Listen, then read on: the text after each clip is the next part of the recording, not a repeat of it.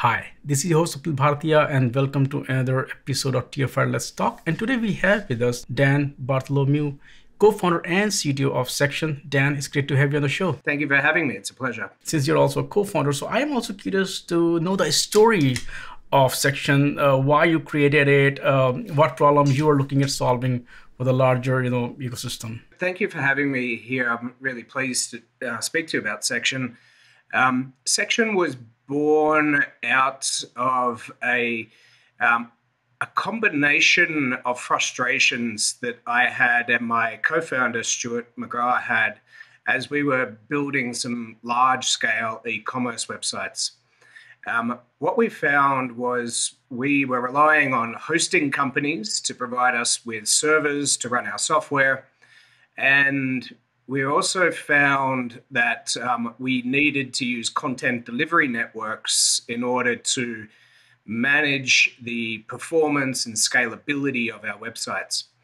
And Stuart and I have always been early adopters in agile and continuous integration and continuous delivery platforms and methodologies. And what we found as we were starting at building that e-commerce website was that there was a really big disconnect between what was happening in cloud and what was happening in content delivery networks. And we found that clouds were providing a superior degree of flexibility for us to build and run our software, but content delivery networks always seemed rather rigid in their design and what features they had available.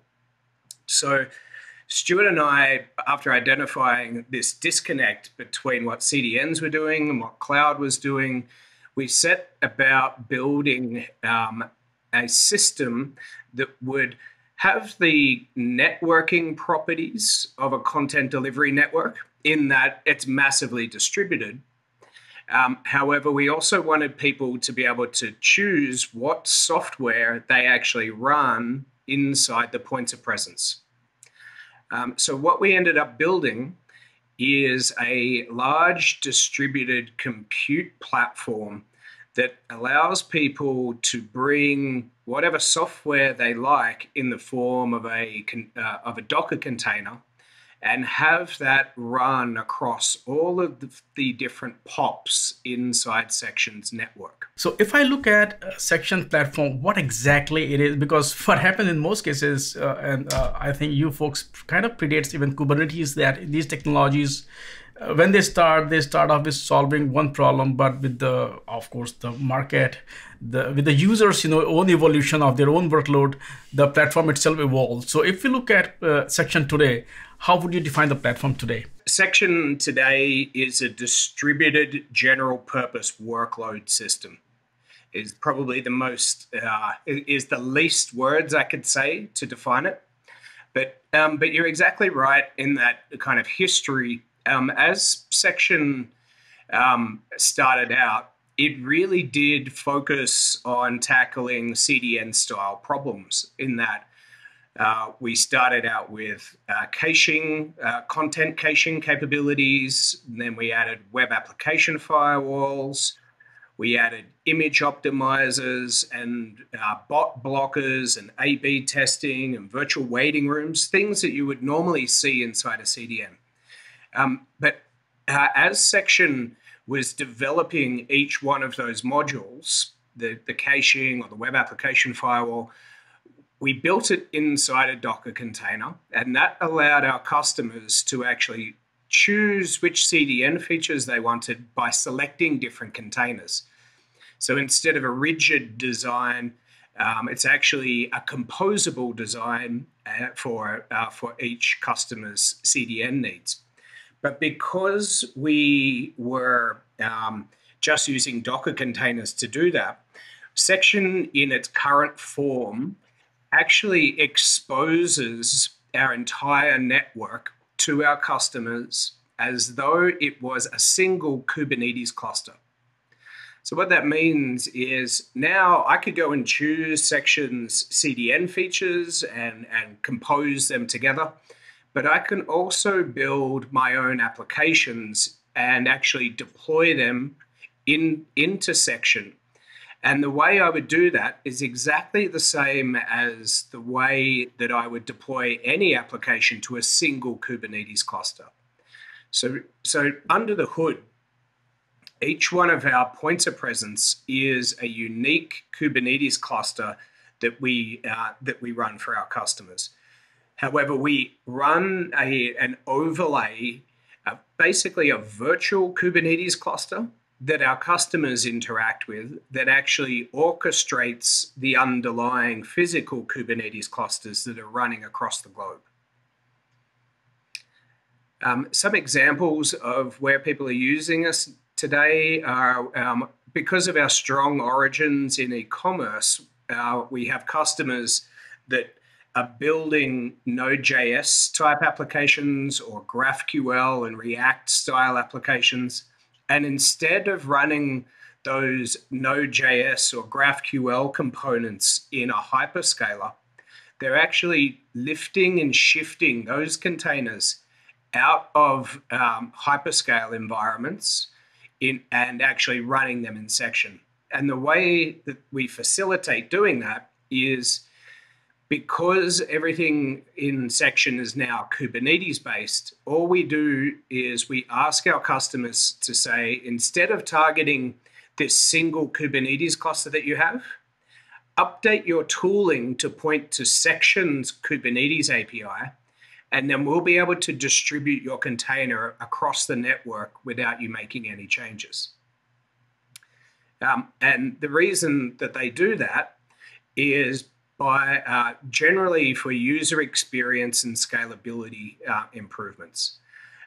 By moving their software closer to users, they're actually able to dramatically impact the page load times of these e-commerce websites, which for those businesses in turn relates to increased conversions. Now I will talk about some news announcement that you folks made at the end of January. Of course, support for scaling Mastodon and also persistent volume storage.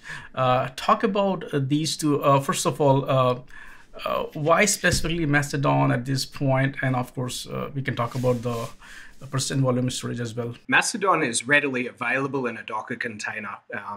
And it's actually easy for people that want to create their own online communities using Mastodon to join section and ask section to run the Mastodon Docker container for them. Now you would be able to do that on a platform where you were running that on a single data center. You could spin that up in a hyperscaler, for example. But by doing it in section, again, the user experience times are improved because we're able to run the Mastodon server close to where the users are.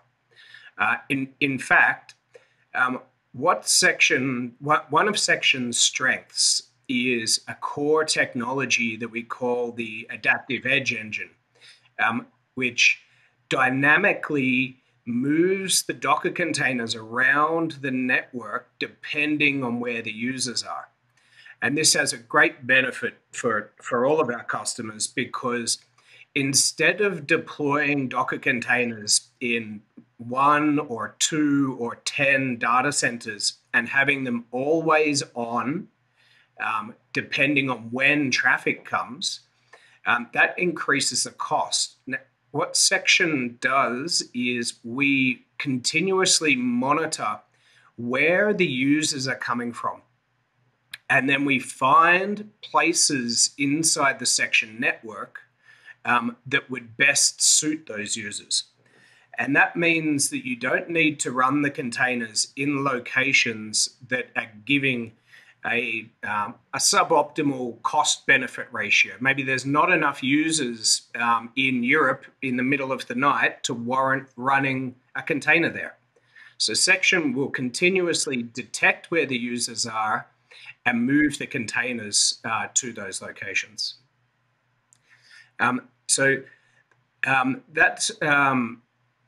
that core technology, the adaptive edge engine, is actually really important. It allows, because of the way Section builds its network, we're actually able to easily make Docker containers run across multiple hyperscaler clouds or be multi-data center without any heavy lifting from our end users. The second thing that you asked about there was our recent announcement for persistent storage. Given Section's origins in performing CDN functions, Section has for a long time only supported what we call ephemeral state. So that would mean state that the application is able to lose and that we could restart it. And that was really important for us to be able to move the containers around the network. However, we had a lot of feedback from customers that they really wanted to be able to have some local storage inside our points of presence. So what we've recently enabled for our customers is inside each point of presence, we make available to each customer's workload a shared disk. And that means that all of the containers that we run inside a point of presence have access to this shared disk. And it's kind of useful for containers to be able to share information between each other. It can be used as a database backing store so that you could run a distributed database. And it is also useful for just general operations that Kubernetes performs on containers, which is scaling them out so that when you get a new container, when you're scaling out, it already has access to all the state that the other containers may have created. And also, in the case of when a container crashes and Kubernetes automatically restarts the container can pick up from where it left off without having to do any state management. I also want to talk about something a bit different, which is, of course, we talked about announcements, something which is contemporary as well, and that can be a couple of things. First of all, as we're talking earlier, that you folks predate a lot of these cloud-native technologies like Kubernetes. Talk a bit about what kind of evolution are you seeing in the space in terms of, I know, first of all, it was all stateless, then it became stateful workloads. And then even the reports, that Kubernetes adoption is growing beyond its, general use case. So what are you seeing in the space, and how is kind of Section preparing itself to address some of those use cases? Yeah. What we are seeing is that maybe a couple of different things. Firstly, we're seeing the need for distributed workloads that are not HTTP based occurring more and more. CDNs, and especially CDNs that have serverless function capabilities, have been targeting servicing HTTP workloads. But what we're seeing is customers are coming to us saying, we have this piece of special software. It doesn't use HTTP. It uses a TCP protocol, and we really want to get it distributed. But we don't want to build all of the Anycast networks, any of the DNS infrastructure, and have to run 20, 50 points of presence. We just want to build our container and deploy it and have somebody look after that. So we are seeing a drive in non-HTTP protocols, which is something that Section is aggressively pursuing at the moment. But going back to the concept of the adaptive edge engine, one of the key motivators for us designing and creating this technology is that as we see the market for edge computing grow, and we get many, many more locations, what is needed here is a computational approach to deciding where and when to run the software. And that is exactly the problem that the Adaptive Edge Engine tackles. So if we take a little example here, let's say a large US ISP makes available racks of servers across 100 or 1,000 locations across the US. If I'm a developer and I say, hey, I've just built this fantastic container and I want to get it as close to my users as possible, I don't want to sit there and say, I would like to run in Denver, where I am, and I'd like to run in this city and this city and this city, and I'm willing to pay for 4 instances of my container in all of these cities. What I really want to say is I would like a programmatic system to move my containers to a place where I might say I would like to be within 10 milliseconds of 90% of my users. That is my directive.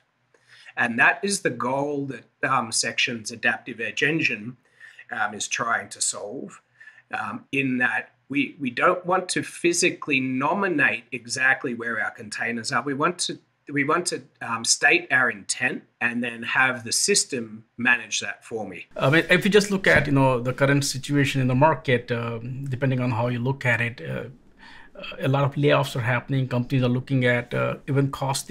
Cloud, they look at the cost. They are looking at cost cutting. So talk a bit about what are the trends that you are seeing and how Section makes companies more cost efficient. Market segment that Section is really driving into at the moment is operating distributed compute networks for customers that build platforms as a service. So say, for example, we see a lot of great API technology emerging at the moment. There's a lot of adoption of things like GraphQL in the market, and a lot of the people that create GraphQL APIs are looking to improve the end user performance by becoming distributed to overcome some of these speed of flight problems. And however, they don't have the operations capability to run a large number of clusters. And that comes from making sure that they're healthy, making sure that they're patched, making sure that there's no security vulnerabilities, and doing all of the penetration testing across that network. And another thing that we see is, going to your point on the skills base, we also see that some of the advanced networking capabilities that you need to do to build this kind of system are actually really hard to obtain.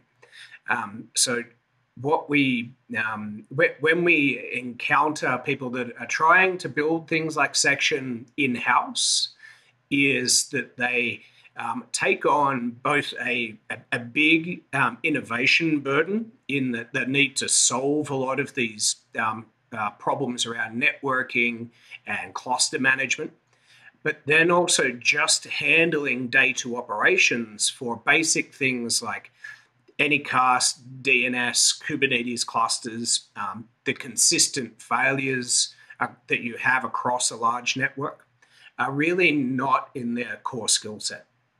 So by allowing these API specialists to work within the areas of which they have fantastic specialization around creating GraphQL APIs and things like that, and then providing them a developer and operations experience that is the same as running a single Kubernetes cluster, we're able to give them the benefits of having all of this distribution without having to do all of that operations work. So I think that is a really key driver that allows our customers to innovate, to stay ahead of performance that you might see from hyperscaler offerings, without taking on the burden of having to train a team, obtain that skill, and keep maintaining that. Dan, thank you so much for taking time out today, and of course, talk about section, your story, and also share your insights on where the market is heading and the ecosystem. I love that, and I would love to have you back on the show. Thank you. Thank you very much.